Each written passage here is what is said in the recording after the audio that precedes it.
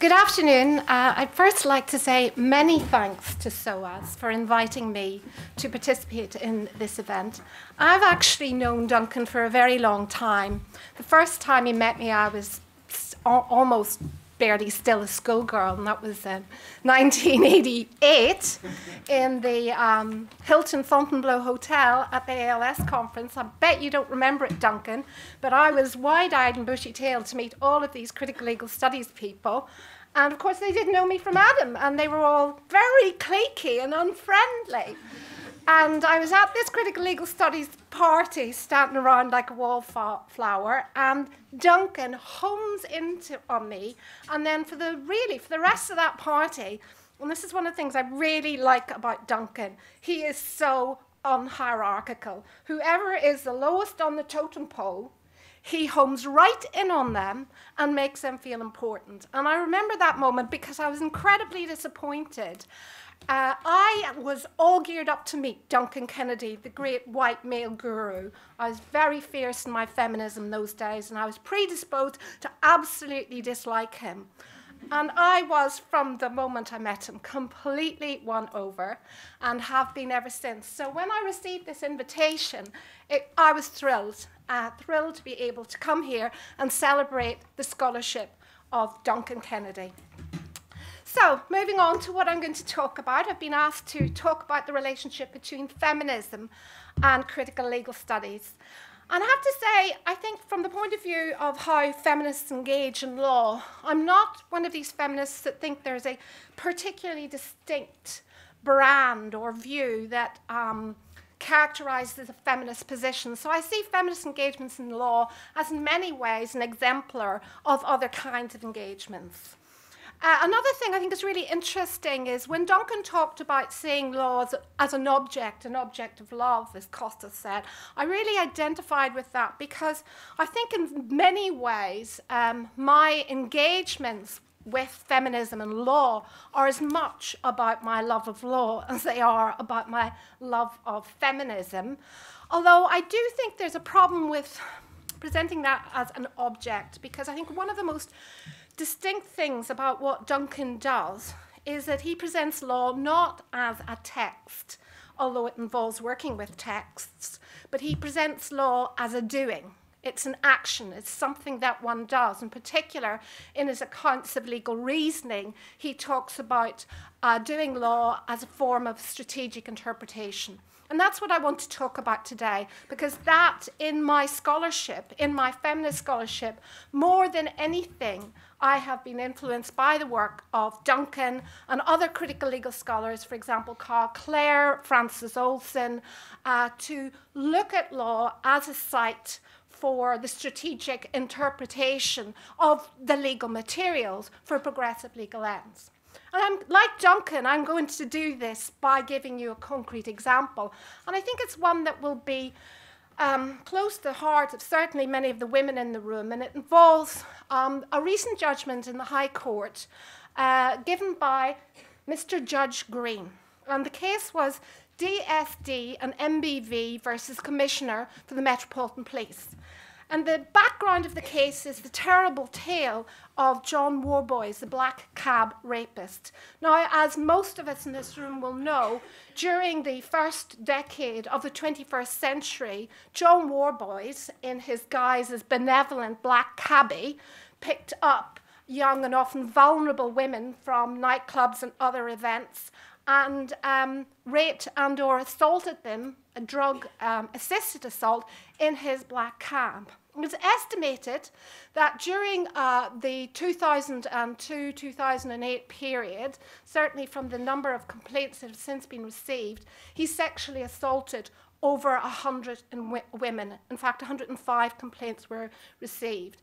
And during that period, the police consistently, well, it's just an absolute litany of incompetence, bias, complicity. Is an appalling tale of how badly these victims were treated, how little was done to secure evidence, to follow up with witnesses, to just take the basic procedures that one has to take to build a case. Eventually, as part of a random routine computer operation, they picked up some connections between different reports by women, and suddenly they acted. And John Warboys was arrested very, very quickly in 2008, not long after the Daily Mirror broke the story. So the story broke and the Metropolitan Police had to act very quickly. And to cut a long story very, very short, he was arrested, he was convicted on 20 counts, 19 of sexual assault and 1 of rape, and got his dues. Okay? And the interesting thing about all of this is those of us who have been campaigning to improve the criminal justice approach to rape have been doing so for an awful long time, and every time we talk to the police, we are told that it's all done. The policies are in place, the guidance is there, the training has been done, no worries. And yet, time and time again, when studies are undertaken, they reveal huge police failings when it comes to the management and conduct and disposition of rape allegations. And these studies have now built up into a huge body of statistical data that a lot of pundits spend a lot of time flipping and flicking and arguing about, because let's face it, data is just data. It's just numbers. What's amazing about this case, and it is 120 pages, this case, by Mr. Justice Green, is that he spends 70 of those pages with a step-by-step, detailed factual account of everything that went wrong. It makes horrific reading. But apart from anything else, whether or not it will survive the scrutiny of appeal, it is now a public record which tells you more about how the police handle rape complaints than any of those studies, any of that data, any of those statistics. It's an incredible read. So that in itself tells you something about strategic engagement of law, that it can get this kind of issue out there into a public forum, telling a story, telling 2 women's stories individually and in great detail, and the sort of incredible political power that has. But let's move back to how all this relates to Duncan Kennedy. So these 2 women sued the police. Now, any of you who are tort lawyers know that when you try and sue the police for not investigating a crime properly, the courts are going to come down on you and hard and say, you can't sue in negligence, there is an immunity in tort, it's against public policy, it encourages a defense of policing, blah, blah, blah. It's all been but cut down and shut down by recent case law, particularly the Smith and Van Call cases at the end of 2010. So, again, applying Duncan Kennedy's approach, if one were to look at this, as I would, one's immediate anticipation on hearing that this claim had been launched was, oh boy, that's going to fail. They're just going to be thrown out of court again. And then you start to think, and this is where I'm drawing on your paper called A Left Phenomenological Alternative to Hart and Kelson. No, I'm not. I'm drawing on freedom and constraint and adjudication. Sorry, I'll get to Hart and Kelson. And then you start to think, how could I make this come out the way I want it? Anyway, and that is what Judge Green does. Judge Green is no Oxbridge clone. Judge Green got his LLB from Leicester Law School. He is a well-known human rights barrister who only in November got appointed to the judiciary, and by February he's producing this 120-page judgment which may or may not survive appeal. And when one reads this, it is clear from the very first line how he wants it to come out. Completely clear. And it is a brilliant example of working the raw materials in order to get an answer. Now, one of the things that's interesting about the case, and this is where I do move on to Duncan Kennedy's Hart and Kelson and the phenomenological alternatives. Okay, is if you frame this as a tort problem, 5 minutes? If you frame this as a tort problem, then you're in very, very troubled waters. because there's a lot of case law and it goes all over the place and it's very conflicting, but generally negative. What does Judge Green do? In the very first paragraph, he says, this is not a tort claim. There's no tort arguments going to be made here. The tort avenue is closed. He shuts it off, closes the door, pushes away. But you know what's so lovely about what he does? He doesn't just shut the tort law away. He shuts away all the policy arguments, all the policy objections to liability imposed on the police. So he says, this is what he calls, this is a settled area of law which we cannot revisit. This is what Duncan calls identifying the core and the penumbra. So he says, here's a core. We can't do anything about this. Let's look at this other bit. And the other bit, of course, is the claim under Article 3 that the police have violated these women's right to be protected from inhuman and degrading treatment. And Judge Green then does another sort of flipping of cores and penumbrae. Because what he does is he says, well, nobody's really looked at the Strasbourg jurisprudence of this. I haven't found any articles or any useful synthesis of the case law, so I'm going to do it myself.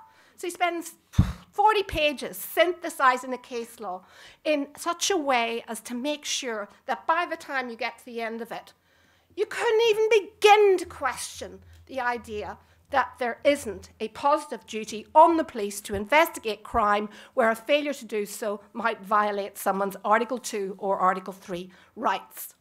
Now, it's brilliant the way he does it, because what he does is basically take an area of huge uncertainty and he says it's totally settled, mature law. It's so settled and so mature that I have no alternative under my obligations in the Human Rights Act than to apply it. Yeah, and you know what else that makes them do? The defendants are over here kind of going, hello, we've got a few arguments here, okay? But because he said the law is so settled, he disposes of their arguments almost briefly and without any particular consideration, because again, it's how he frames it. They're trying to make an argument that the duty only arises when the police have actually been complicit in inflicting the harm, the Article 3 harm. For example, a death or injury in custody. And that the duty doesn't arise when you have an independent third party doing the harming. But he Green sets up the whole legal case law around independent third parties and cuts out the whole police complicity thing, says, I'm not looking at that, that's not relevant, and therefore he never actually needs to deal with our argument. He simply points to the bits of the case law that support him. So, let me sum up on this. In traditional jurisprudence, Hart, Kelson, McCormick and co. all argue that there is a core of settled law and there's a penumbra of uncertainty. And a lot of the debate in jurisprudence and in the classroom and in the courts has been about how big or wide or this penumbra is, okay, and where the lines are. And one of the best things that Duncan Kennedy ever did, okay, and has done many things, is quite rightly point out that there isn't a core of settled law and a penumbra of uncertain boundaries, because the whole business of identifying what's in the core and identifying what's in the boundary or in the penumbra, constructing the core penumbra boundary is itself part of the business of working the legal materials. So that even an area which is completely settled can be unsettled by shifting it out of the core and into the penumbra. And an area which looks really unsettled and not indeterminate can be settled by the progressive judge by shifting it into the core. That's what Judge Green does. I recommend you read the case because it is worth the 120 pages, but in any event, I'm sure that somewhere in his undergraduate LLB in the University of Leicester, he read a left alternative, phenomenological alternative to Hart and Kelson. Thank you.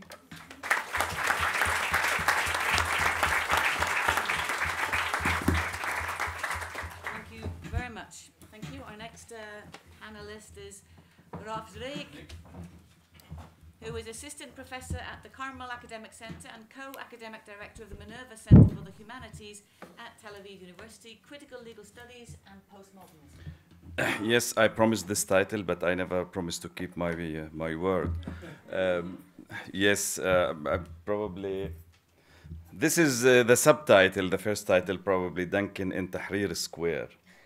Actually, during Tahrir Square, I was thinking how Duncan would, on the one hand, sharing the demonstrations and doing pamphlets, and very enthusiastic, and on the other hand, during the night, cooling his enthusiasm with his cynicism that it might work, it might not work. So on both sides, either his passion will win or his intellect will win. And this is ironic distancing would allow him to celebrate both sides of the divide of the self between the intellect and the passion. But those who want to have it all might not have anything out of all. And this is a beginning, because I think that most of the work of postmodern theory is obsessed with the question of the openness of the intellect on the one hand and the closure of the political. The political is the moment of action. When you do action, you exclude other actions. You just commit, because it's a moment of violence, because it's a moment that finality. While the intellectual needs to keep something open. It's the fear of error. And this is something that obsessed me a lot, and as a leftist and as a post-Marxist obsessed me a lot, as reading the work of Duncan is interesting in this part. What I'm going to do is the impossible, which is saying something about legal interpretation in Duncan, seeing how this goes up, critique, the viral critique to politics, and then the resistance of reconstructive projects. Third, this is the third move, and my main emphasis would be on the third move, actually. So thanks. I do think that freedom and constraint in adjudication is just marvelous piece, not only, and this is my argument, not only for legal theory, but as one of the most sophisticated pieces in postmodern literature, if we may call it postmodern literature. I'm not gonna, those who are not acquainted, I'm ready for the question and answer with the piece, say something about it. But I would read the two pieces. Duncan says, put together, present the experience of legal reasoning as an activity pursued in a medium that is at once plastic and resistant. They do not aim to show that legal reasoning is always indeterminate. There has never been such an argument that it's always indeterminate. So politics is within the material themselves. They're not from without. So it's not that politics enter. It's already been there. Now, ideology is not irrelevant and not the thing that gives closure at the same time. So it's relevant, but it doesn't give closure. And it's not only politics all the way down. The emphasis on only politics. Politics is everywhere, but it's not never alone. There is always a gravitational field within which politics work. So it's politics all the way down, it's law all the way up, and it's all, we are thrown in a situation where politics and law and normativity come together. Now, I want to say, as a proposal for further research, one, about decisionism, second, about power knowledge, three, about separation of field, and three, anti-foundational theory. One, there is a residue or resonance of Schmitt decisionism, but this is not Schmitt decisionism, nor Derrida decisionism, because the reading the nuanced piece would tell you that it's not like the moment that, like Pufendorf or Kierkegaard even, or Schmitt, where the image of the decision is above any normative field. I mean, all the decisionism starts as in political theology, whether God, when he proclaims his law, is acting outside of a gravitational field. The decision made is not out of the gravitational field, though it's not decided by the gravitational field. And I think this is a more nuanced vision of how decision is being made. It's decisionism, but not on the image of God making decision, nor the sovereign absolutely stands up above norms. Second, Foucault power knowledge. I found so much homology between power knowledge and law politics in Duncan. It's always a mistake to read Foucault, it's all the way down power. It's not all the way down power, and the category of knowledge is not parasitic on power. If it's parasitic, we don't need the two categories. They are mutually constitutive, and it's interesting to see the parallels between these two arguments. Three, the impossibility of separation of the field. Duncan never says it's impossible to separate the fields. He said we don't have any scientific ground when we make any argument where the line between science and non-science is drawn. There is no scientific ground where private and public drawn. There is no non-partisan way where law and politics. They're always aligned, but we never know where the line is, only ex post factum, as if time comes from the future. In this sense, the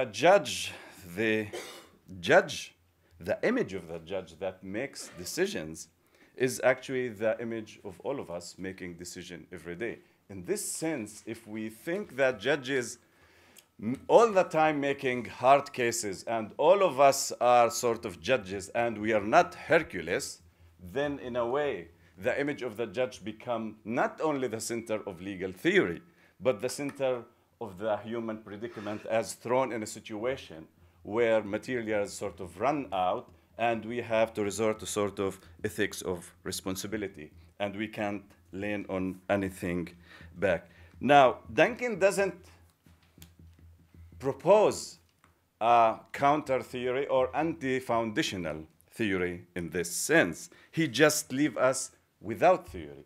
There's a difference between the two. He leaves us with experience, the experience of the judge that goes to that point, and he leaves us there. The second move is so this is about legal theory and how this spreads. The second move is the move from this indeterminacy, if we can call it indeterminacy, and it moves up to ideology, politics, philosophy. The same openness, plasticity, and restraint, it's always plasticity and restraint, freedom and restraint that we experience within the legal materials, we experience when we go out from the legal materials to other categories like philosophy, etc. Now, this move, it's not free from some problems, but I would leave that aside, but I would focus on what comes out from assuming that it's the right move to do. What comes out, what are the consequences of such move? If the structure has no center that structures the structure, so if capitalism has no sort of heart that sends orders to the periphery, then the whole idea that there are different social structures become problematic between capitalism and non-capitalism. The idea of capitalism doesn't dictate any form of, and that's why Duncan writes that Marx was wrong, that he thought that from the fact that we're living in a capitalist system, ergo sum, these kind of things should be deduced automatically from the system. Now, this is very important because if you don't know the structure of the structure, means you don't know how to change the structure and where's the heart of the structure. And if you have to capture the Winter Palace or the Bastilla, or where to hit the system in order to move from one structure to structure. And this renders the difference between reform and revolution actually problematic, because both of them are matter of degrees, not matter of equality.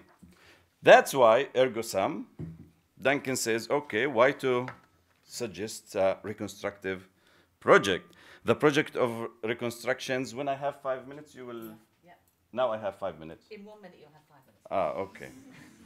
The project of reconstruction looks from a left MPM point of view, like the reification of fetishism of theory, in a mode parallel to the fetishism of God, the market, class, law, and rights. Left MPM, by contrast, is caught up, for better or worse, in the viral progress of critique.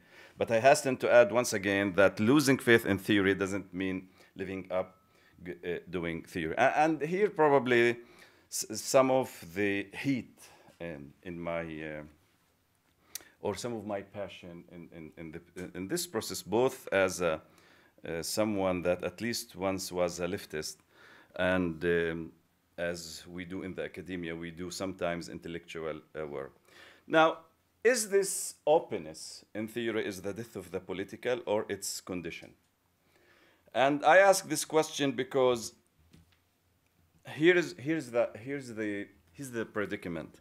Too much structure, there's no need for politics, because we are almost, if we do the extension, we are living in natural necessity, and with natural necessity you don't do politics.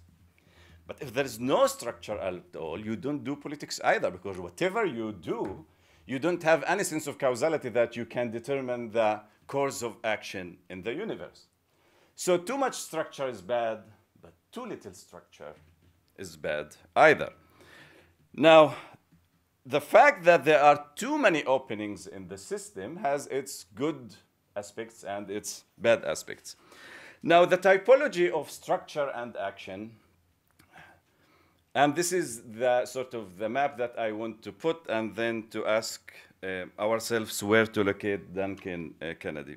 I mean, one version of structure is sort of, there's a structure, it's hidden, the structure. It could be providence, it could be the cunning of reason. History has its own telos. This is sort of some Hegelian story. In this story, there's not much place for the actor to do. There is structure, this is one. Two, there's a structure, but there is an openness in the structure. That's the role of the agent is sort of where the structure is broken, the agent can interfere and help sort of the train of history be on its track, or to hasten history. This is sort of some version of Marx. I mean, Marx is Hegel, but with opening. That is the proletariat has to do certain phase in history and then bring structure again. This is scientific utopia. This is clearly not Duncan Kennedy. Now, no structure at all. The history is sort of accumulation of catastrophes. I don't think this is Duncan Kennedy either. Now, no structure and no structure. It's no structure, but there is no full knowledge that there is no structure. Then the fact that there is structure or not, we are sort of ignorant about that. And that sort of allows us to have some hope. One version of that would be Kant's philosophy of history. The fifth version is sort of unfounded hope, like people like Rorty, or some version of celebrating the impossibility of hope, like some deconstructionists who think that we need hope when it's absolutely seems hopeless. And this is, deconstruction in this sense brings us somehow to Christian Paul, a sense of hope. And then we can just move to the absurd, sort of like Albert Camus, that there's an unbridgeable gap between our action and the irrationality of the universe, and there's nothing to do about it. All what we can do is just celebrate the act in itself. If we don't change the world, probably we can change ourselves, and here's the intensity of the action itself. Now, I'm not going to look at Duncan. He should do his own work. But what I would do is push Duncan in two senses. One is to do the old trick since Kant, and which is deduction. Deduction is not to ask Duncan sort of, your theory is, Duncan assumes that we do action, we try to influence, etc., and given the action is given, then what image of universe one can suppose in order not to commit a practical paradox. Practical paradox, by that I mean that if I act in the universe, I assume that the action gets me closer to my goal. Then I need sort of some metaphysical idea about what the structure of the universe that I'm working with. And since he thinks that he wants to act and he preaches for acting, then we need such a theory. Second, and here I think Duncan owes us something. Duncan, on both sides, I mean, you did a marvelous job not writing poetry like Dostoevsky in order to tell us that reason, we can get away with reason. You used reason in the fight of reason. So you have reason on both sides. On both sides. To do critique, you need reason. And by sort of critiquing reason, you're vindicating reason at the same time. So you have reason on both sides. I want to finish with the 15 seconds with the questions that I asked while you were on the panel, and this is the fear of winning, and whether Duncan is bringing back the pre-sort of Hegelian Marxist tradition that Kant was all the time weary that some of us would appropriate the Promethean ideal of reason and to extend it beyond its limit. Sort of, and Kant was in this sense very, very, very cautious, and he didn't do the mistakes that Hegel and Marx did, and in this sense, Kant is sort of reviving this tradition. But here I want to suggest just one, one answer that Hegel suggested to Kant when he was obsessed with the idea of the tool, reason before. And he said, sometimes the fear of making mistakes can be the fear of truth itself. You can't learn to swim until you jump into the water. Thank you.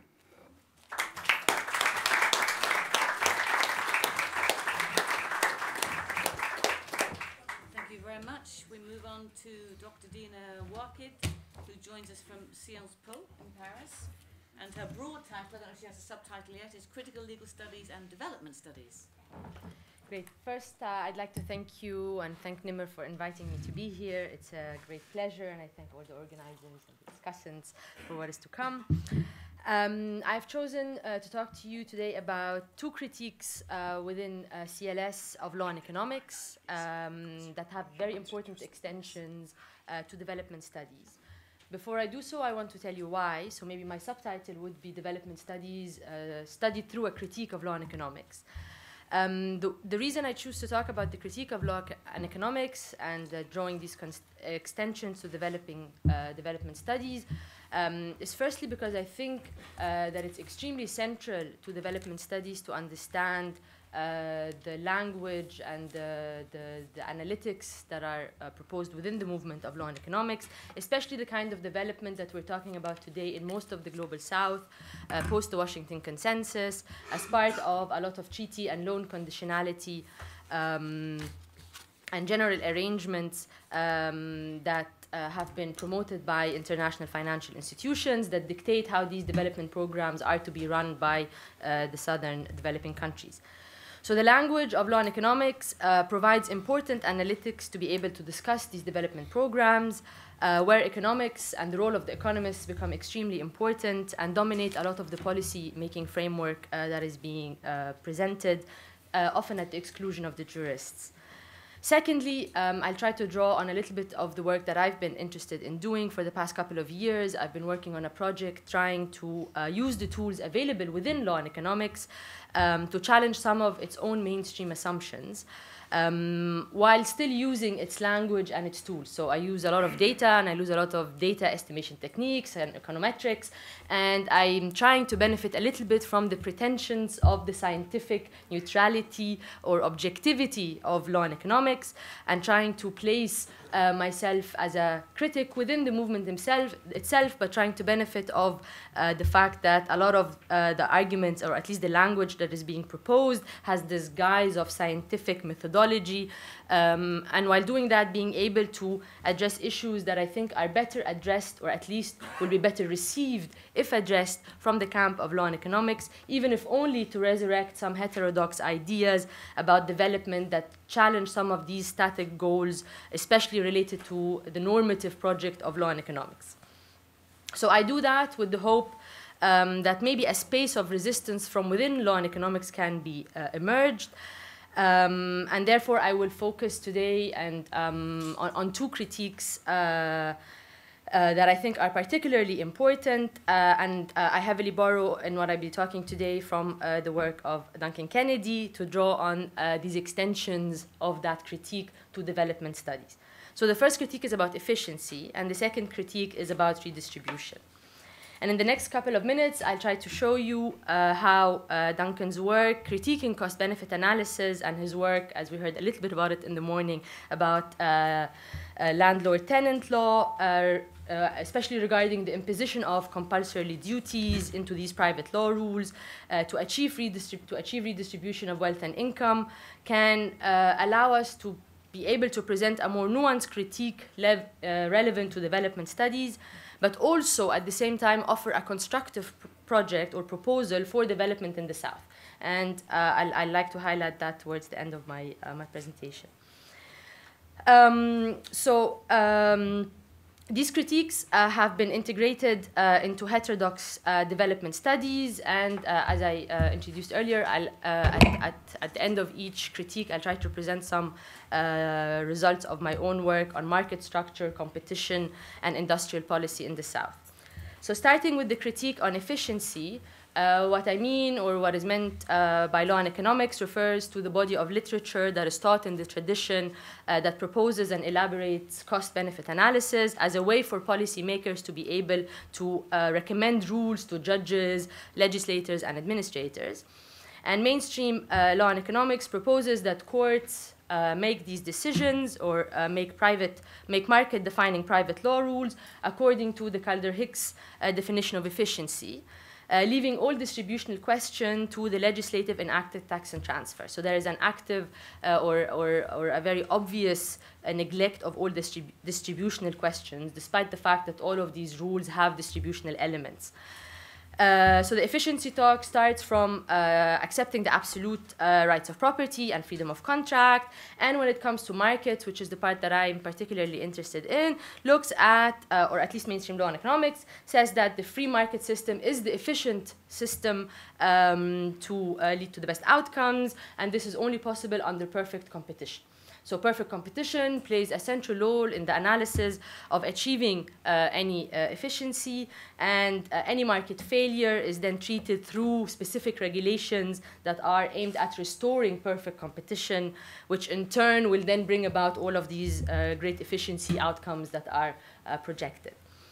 This methodology is presumed to be uncontroversial due to the very simple premise that we are supporting a legal change in the legal regime that helps those who gain by it more than it hurts those who lose. So it appears to utilize this objective scientific methodology that claims that it's apolitical, it is coherent, and it's free of value judgment. You just see if the winners make more than the losers, and if it's so, then this is a good rule, and so be it. However, Duncan's work on his critique on cost-benefit analysis shows very clearly that none of this is true. It is indeterminate, controversial, political, and has a bogus air of neutrality and objectivity, given a long list of political decisions or choices that the application of this methodology entails, but everyone seems to ignore and then jumps to the conclusion that it's neutral and apolitical. I won't go through all of the critiques, but one of the important ones is that ignoring the initial set of endowments, both factor and entitlements, favors the status quo, often rich-friendly rules, and allows the law enforced to become the baseline of analysis. So knowing about these empty promises of efficiency, I think, is extremely liberating in the sense that it gives way to an equally politically motivated alternative that can guide development studies and that can allow them to break away from the neoliberal or mainstream law and economic prescriptions of following the perfect market competition, allocative efficiency proposals. And I think this is vital to the extensions of developing studies, especially that the countries in the South have subscribed to that mainstream neoliberal approach, following the stated goals of allocative efficiency, promising to achieve that or being promised to get at these efficiencies through perfect competition and free trade. But as we all know, and as has been obviously shown and presented over and over, is that developing countries have only plunged into more poverty, inequality, dependency, and debt. All these proposals for trickle-down economics have failed. The entrenched local elite and the multinational have captured most of the surplus.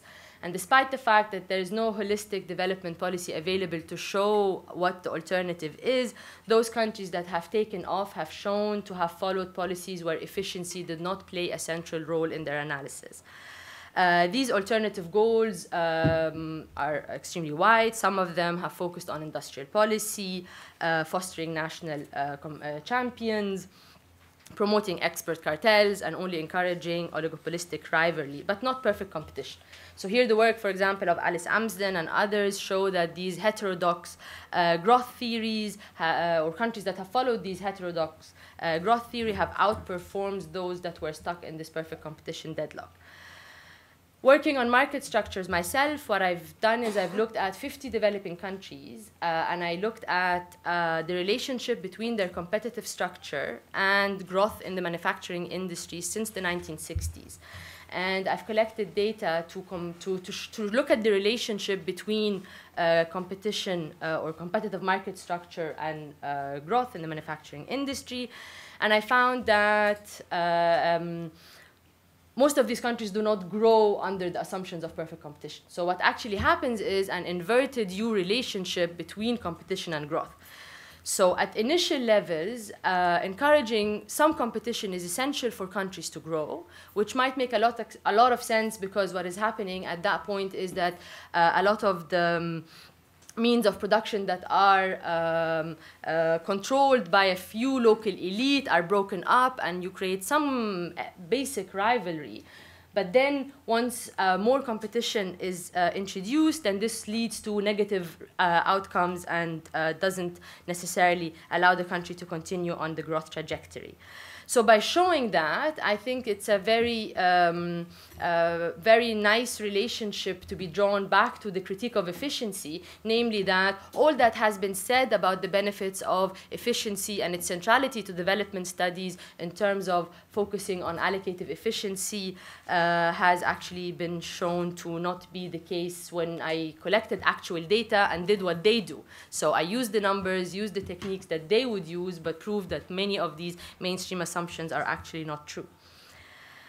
The second critique that I wanted to talk about is, again, the mainstream law and economics ignorance ignorance of the redistribution of wealth and income and social power through the modification of private law rules.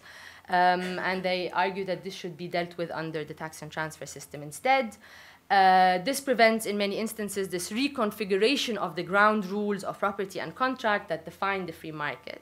And here I want to draw on Duncan's work on housing, where he shows in his pieces that selective enforcement of, for example, a warranty of habitability as a duty factor into these lease contracts in certain specific market conditions, so an important market analysis needs to be undertaken, can actually achieve real distribution from the landlord to the tenant. So this depends, for example, on the market structure in terms of how many competitors are on the firm. Are the landlords locked in with their investments? And the same can apply to firms. Are the firms locked in with their investments? So in that case, they will not be able to they will have to carry the increase of the cost of the duty themselves. They will not be able to translate that into higher prices. The same with markets that are extremely elastic. So when you have elastic demand, again, the sellers or the landlords will be not able to increase the cost of whatever they're offering, and they will have to bear the cost of the duty themselves. So these compulsory terms that can be factored into these kind of arrangement do have these effect of creating that real distribution.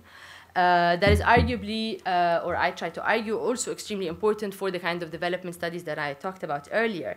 Namely that firms in the South, especially, or regardless of which option they, what kind of framework we look at, but firms in the South are in many instances concentrated, or the markets are concentrated. So they're either just concentrated because of the earlier ISI policies where you have few industries being dominated by few firms, or because of the neoliberal approach allowing privatization and then consolidation into the hands of a few local elites, and then mergers, foreign direct investment, and so on.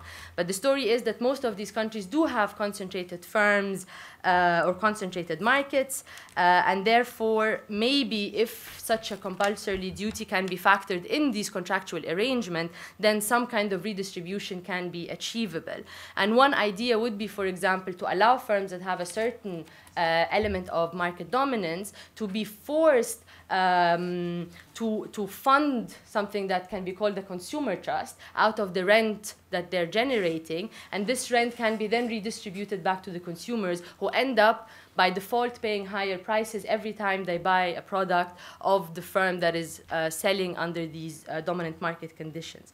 So in a way they become stakeholders into that trust, and they can benefit from being considered as stakeholders, so not only to be compensated for any losses that they sustained, but they can also be thought of as being able to receive more than just the compensation for their losses, which is similar, again, to, I draw the similarity here with Duncan's work of setting up this consumer community land trust that will allow, for example, the surplus extracted from the development forces to residents and then redistribute that to residents in the form of limited equity residential tenure or infrastructure development in impoverished neighborhoods. So these distributive objectives are achievable through these change of background rules that organize these kinds of relationship. And I chose to highlight these two critiques, CLS critiques of law and economics, that I think are extremely empowering, and by offering this conceptual vocabulary, by talking concretely or more technically about development studies that aims at achieving other things than efficiency, so other predetermined social goals, for example, that in and of themselves are as politically driven as the efficiency criteria that just pretends to be apolitical. And I just want to end by saying that using the language of law and economics can be in and of itself a strategic move to find the space within law and economics to expose the limitations and the flaws of that movement, to challenge the principal foundations, and to the benefit of alternative policies that can benefit, for example, from legal left studies such as the work that Duncan Kennedy has been writing about. Thank you very much.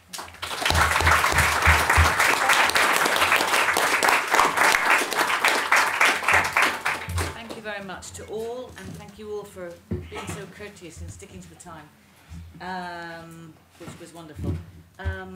We now have a comment from our discussant, Dr. Brenna Bhandar, from our very own School of Law at SOAS.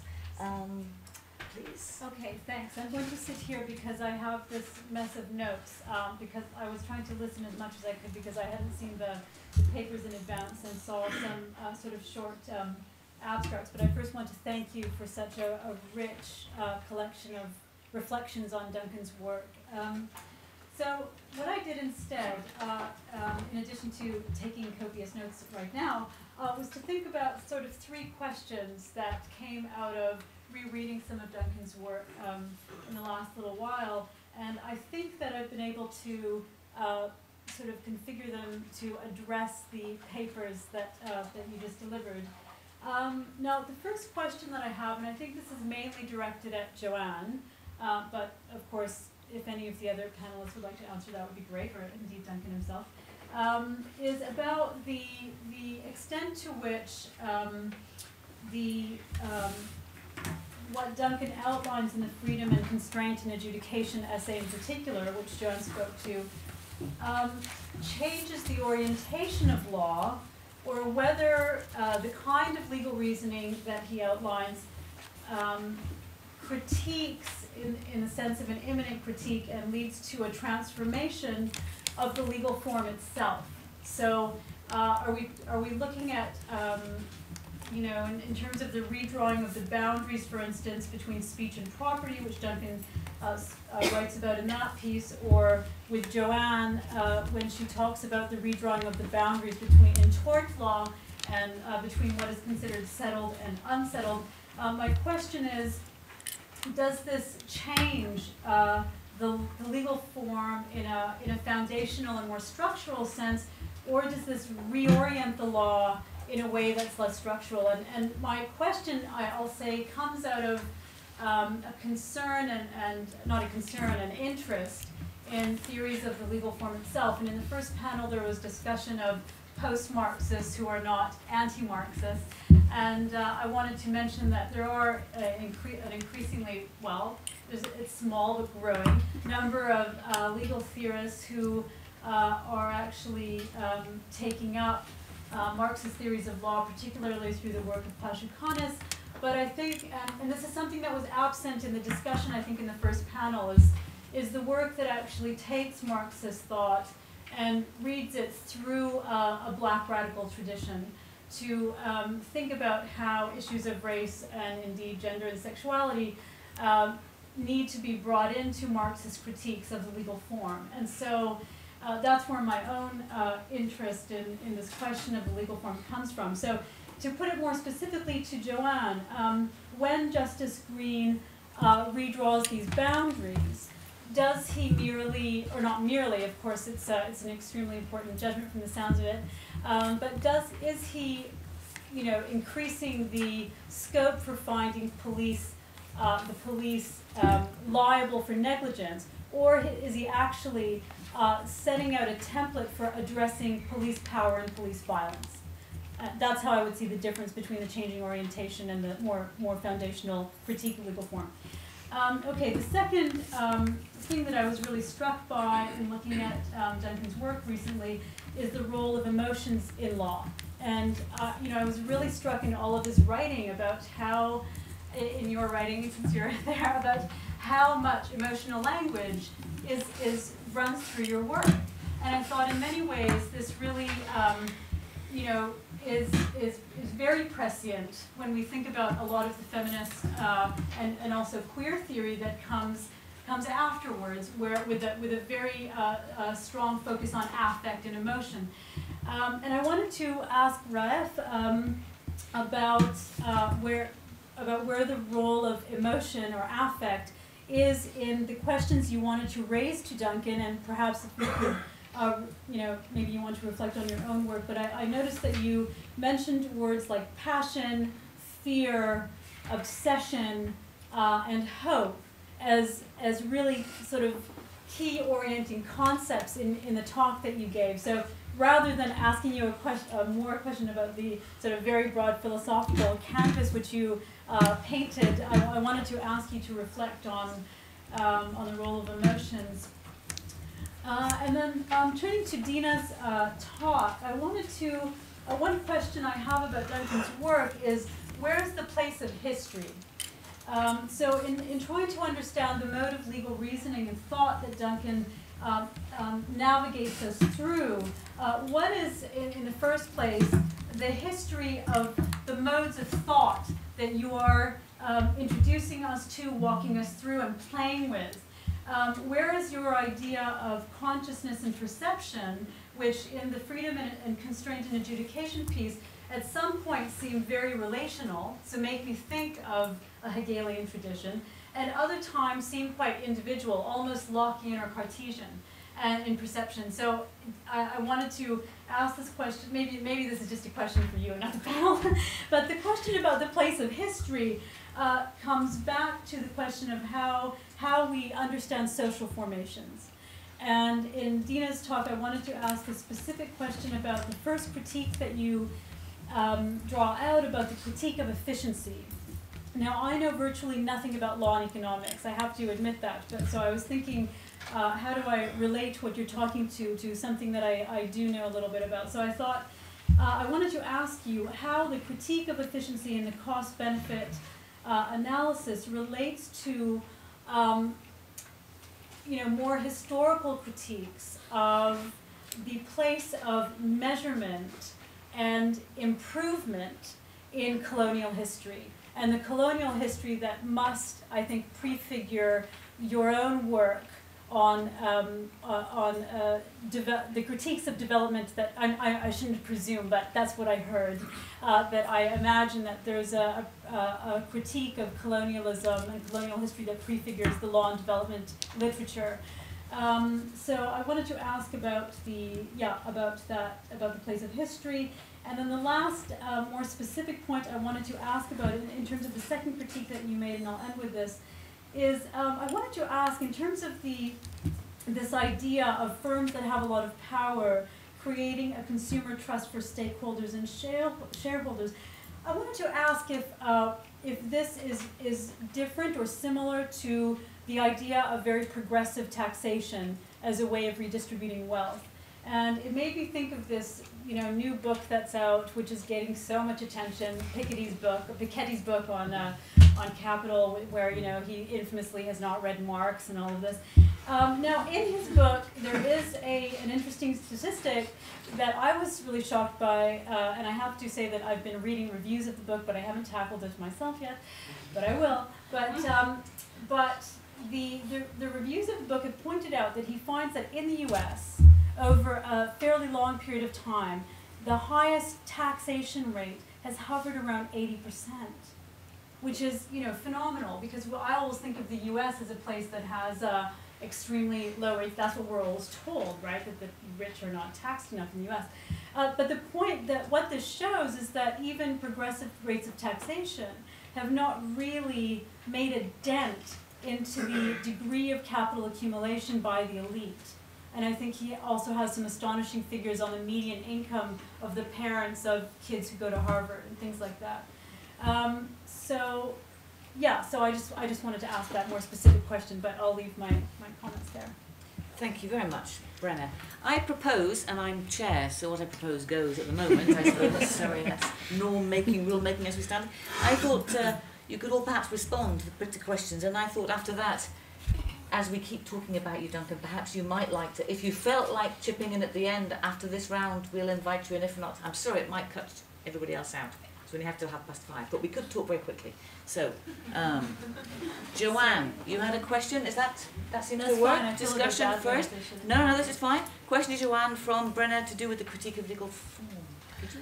Yeah, this is not a question I could answer quickly, Brenna, although it is an interesting question. Briefly, or as briefly as I can, I understand the current form of law to be contingent and historically generated. I tend to be attracted to the Weberian account of the rise of this particular form of law in the context of capitalism, and therefore it's eminently changeable. There's nothing foundational about it. Within that context, though, I also find Foucault's account of discourse very helpful in understanding how you can work law as a form which is historically contingent in order to mould it into the ways that the outcomes that you want. And I don't think I'm doing anything particularly transformative at all. And I think that one of the interesting things about Duncan's account of left phenomenological alternative is precisely that it is phenomenological. And when he's talking about and also freedom and constraint is similarly so, when he's talking about how you might use the legal materials to get the answer you want to come out, it is actually talking about his experience of working the legal materials, and I find that terribly familiar and resonant, not an alien account, but one that actually speaks to the way in which I think the difference between the critical legal studies account of law and the traditional account of law in terms of black letter doctrine, that there is far less of a gap between them than you realise. It's just that in one context you're looking at law as a sort of grid, a set of rules, and you sort of move things, a kind of two-dimensional thing. And in the other context, which is Duncan's, you're talking about law as a moving, dynamic, something that you do rather than something that is. And I think that's closer to the experience of the practicing lawyer probably than the kind of rather ossified law that grew up in the 20th century Anglo-American academy. Thank you. Raef. I don't have much to say. I think first I didn't. I didn't think about this question very much, but the first thing that comes to my mind is I think the concept of strategic working on the materials, it's already incorporated in it what classical or traditional theory try to suppress, and is that's what we do. This is what's happening. You approach the material with incentives, hopes, ideas, preferences, etc. And this is what there is. So I think the idea of strategic approach to the materials incorporates in it this conception of passion, emotion, fear, hope, etc. I think this is this thrownness. You just thrown into the situation, and the idea of mastery, that you're here, the material there, and you master it, or that it's out there. That's the only thing I can say about this question. I hope that adds something. Thank you, Dina. I think You had the role of history. I think it's probably Duncan will be able to speak better about that than I do, but I think I will respond to the point that you were making in reference to how this relates to colonial history. And I think what can be emphasized here is that most of that efficiency language has been superimposed on many of these countries through all of the trade agreements and conditionality in loan and international financial institutions' role to play in these development programs. So in that sense, it is not something that that countries in the South and developing countries have chosen on their own to guide their development policies. So in a way, that would be probably, if critiquing that, in a way could also transcend into a critique of colonialism in the sense of the power relationships and also a class relationship, because at the end of the day, those who buy that rhetoric inside these countries are usually the elite in force, happy with that kind of rhetoric, and what that would lead to exaggerated surplus and rent that they will be able to acquire and not be forced to redistribute it, believing in the whole trickle-down economics. Everyone was happy with the showing of growth numbers, not caring about what this does to poverty and further debt. So maybe it's not a direct answer to your question, but that would be a little bit of my thoughts on that. As to your second point, I think it is not exactly what I was trying to illustrate, that this is not the proposal of progressive taxation. So the idea is that you create a change in the rules themselves that will no longer require progressive taxation to deal with redistribution.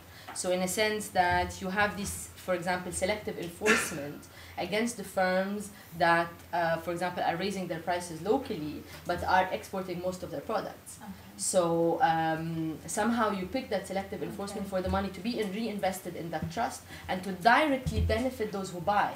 So there is this very direct relationship that in a way might work out. So I don't know how you would think about it, but I've been thinking about maybe it could work out that everyone who buys a product from a firm that is being protected in a sense of a dominant market position would be known by receiving a coupon or something. And the coupon can be cashed in at a certain point of time with the difference between the price paid and the but-for price, for example. And as long as they're holding that coupon, they're considered stakeholders in the financial performance of the firm, for example. So this is forced redistribution that the progressive taxation does not necessarily generate. Thank you. Right, we have actually. Thank you for being so swift. We're going to have a bit more time. So, how much time? Well, wait till half past 5. Aren't we? Till 5:30. So we have 20 minutes. So I'm wondering whether we should take do people have a couple of questions also, and perhaps we could call on you then towards the end. Is that okay? Yes, sure.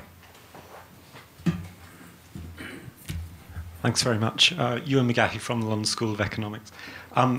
Dina, I just wanted to ask you a question, because there's this really interesting idea, or the critique that you were making of the law and economics movement. They ran away with this notion that you can segregate distribution questions and efficiency questions. And I think it was a young man called Ronald Coase, who once did a course called Commercial Law at the LSE, who went over to the University of Chicago and got them all on board with this idea that you could separate the two. I was just wondering what you thought about a sort of newer idea that's been coming along, which is that fairness questions do actually matter for efficiency. There are efficiency consequences for inequality. Now, you see that writ large with Piketty's book, which I suppose is all on our reading list now. And you can also see it in micro experiments. I mean, if people are treated unfairly at work, if there's big disparities in pay when people do the same job, we can show experimentally, empirically, that it has efficiency consequences. And I think that's something that's really undermines the law and economics argument. Respond? I wouldn't agree more. But I think what I was also trying to highlight is that efficiency in and of itself can be totally replaced, and that's the thing. So we do not need to organize anything with efficiency as the ultimate goal. And I think that's the legacy of the mainstream law economics, that they've convinced everyone that everything, even if we interject concepts of fairness, we're only talking about fairness as to how much this will promote efficiency. But that isn't the thing at all, because efficiency in and of itself is a political choice, and so could fairness be. So we just say we want to organize the market so that it's fair. We want to organize the market so that we promote something totally different other than any of these concepts. More questions. I see a number of my erstwhile students here. If they don't, nobody else puts their hands up, I'm going to call on them to ask a question. Christopher. Come along. We're going to run out of time soon. Yes, Paul. Hello. You're next, Chris. Thanks very much. Paul O'Connell from SOAS also. Dina as well, I found the presentation really interesting, and the question raised behind me. But the question is efficiency of what? You know, so the whole point about law and economics, I often wonder if they believe their own rhetoric. You know, the triumph of law and economics wasn't because the ideas, particularly in the legal, the triumph of law and economics in the US, wasn't because the ideas were so much sharper, so much more persuasive than what the left had to offer. They were just better funded. Duncan hinted at this when he talked about the conservative bar crushing the CLS movement. I've forgotten the guy's name now, but a former weapons manufacturer and not chemical weapons, chemicals and weapons separately. The Olin Foundation pumped millions into promoting law economics. And so I wonder, when you were giving your talk, it brought Audre Lorde to mind, and the idea that the master's tools will never dismantle the master's house, and to what extent we could sort of use the language, which is a class weapon. You know, law and economics isn't like any set of ideas. It's not an abstract set of useful ideas. It's a class weapon. It's ideas that performed a very particular function in a very particular historical period. So the dangers and the pitfalls of trying to flip it, you know, or should we just entirely reject it? So I just asked that question. Anyone? Would you like to start there? So I think that's an excellent point, because you definitely, there is a big debate of what efficiency are we talking about. So is it wealth maximization? Is it Calder-Hicks, which is also wealth maximization? Is it Pareto efficiency, allocative efficiency, dynamic efficiency? So I think there's a lot of also debates within law and economics as to what efficiency to use. But I think I'll say the same thing again, that I think that the important, or what I was trying to work with, is trying to use the language and the analytics of law and economics to critique it from within. So I do think that there is a space to work with these kind of things, and I think that's also what I found in Duncan's work, is that these concepts are analyzed, are dealt with, and maybe to offer that space, to offer something instead, or enough to show that by creating that deconstructive project, that there isn't much left there to work with, could also be the case. Okay, thank you. I'm going to, would you Sure. be able to say a few words in response to these amazing papers this afternoon? So I'll just make a couple of I thought I'd respond to the to the commentary. So the papers were fantastic. It's sort of embarrassing. I feel somewhat embarrassed. I don't want to just say, you oh, on the that's... spot. You are on the spot. It's quite Yeah, true. so I love the papers. But I'm more interested in the questions. So here's the way I would answer the questions. And maybe for a moment it would be interesting to heighten the contradictions within the critical camp. So let me make just a couple of remarks about these comments. So I think in critical legal studies there was a moment in the late 70s when there was an internal discussion about Pashukanis, in which as the group constituted itself, there were a bunch of people who, the post-Marxists, were of many different strands. The dominant post-Marxists, of whom I am one, were early Marx people.